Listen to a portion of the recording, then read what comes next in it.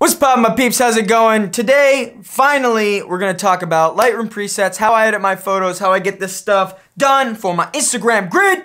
Let's get it going.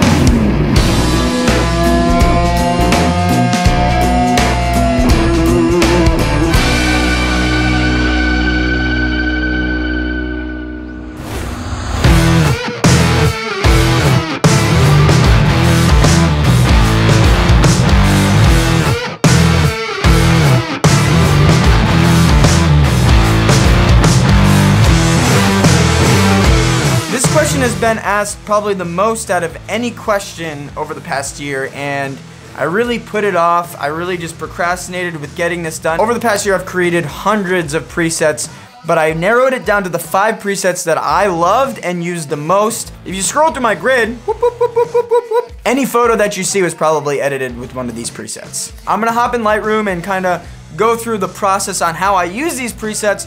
But before I do that, something that I just want to mention is that you can't just throw a preset on a photo and expect it to look perfect.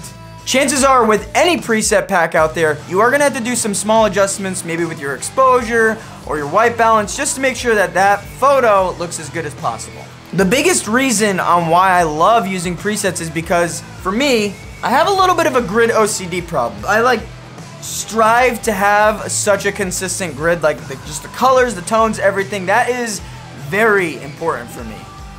And the thing about presets is when it comes to your HSL or your tone curves, you can keep a very consistent look. When you use presets, all you're doing is applying a look that you've created to every single one of your photos. So having presets that are consistent with your brand and your style, I love that. If you guys decide to pick up this pack, there's 5 presets for $5. I have a link down in the description below. Right now, I'm gonna show you guys how to import them into Lightroom and then how I use them. The first thing that you're gonna wanna do is save them to a location where you're gonna remember. You're gonna come up here, click this little plus thingy-mabob, go to import presets. Your little finder thing's gonna pop up. So I'm gonna click on the folder to import the folder, and then from there, I select all my presets to dump that into that folder. And then you click import, and boom, they're over here on the left-hand side. So we got the 5 presets: Autumn, Barcelo, Botanic, River, and Vancouver. So I wanna show you guys real quick on what I was talking about when I said that not every preset is going to just be perfect once you throw it on a photo. You may have to make some adjustments. So for this particular photo, I really like Botanic, but as you can see, it's maybe a little bit dark, so we can bring up that exposure. That's all. You just throw the thing on, adjust your exposure, and I mean, that's pretty much it. You're good to go. You could export this out, throw it up on the grid, and get 1,000,000 likes. Because look at this handsome fella. You know, if we come over to this leaf one, why not throw Autumn on there? Get those deep reds going. Maybe just the exposure, just a little bit. Maybe bring that contrast back in, just a scotch, and then hit Y on your keyboard to see it before and after. Look at that, that's fierce.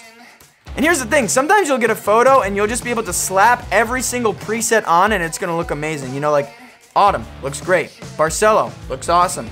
Botanic, looks moody.